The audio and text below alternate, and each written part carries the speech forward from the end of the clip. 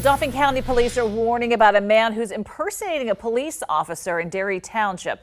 A woman told police that the man pulled her over in a parking lot off Fishburne United Methodist Church, which is on the 1200 block of Fishburne Road in Hershey. It happened around 10:40 yesterday morning.